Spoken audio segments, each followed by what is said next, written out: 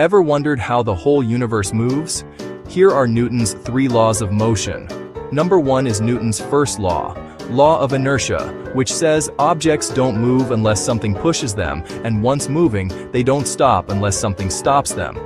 For example, a football won't move until you kick it. Once you kick it, it keeps rolling until friction slows it. Number 2 is Newton's second law of force and acceleration, which says if you push the object harder, it will move fast, and if the object is heavier, it moves slower. For example, a cycle accelerates quickly when you pedal, but a truck accelerates slowly even if you push hard, because it's heavy. Number 3 is Newton's third law, action and reaction, which says every action has an equal and opposite reaction. Whenever you apply a force, the other object pushes back with the same amount of force in the opposite direction. For example, push something, it pushes back equally. When a rocket releases gas downward, rocket goes upward. These 3 laws silently control cars, planes, sports, planets, and even your daily movements.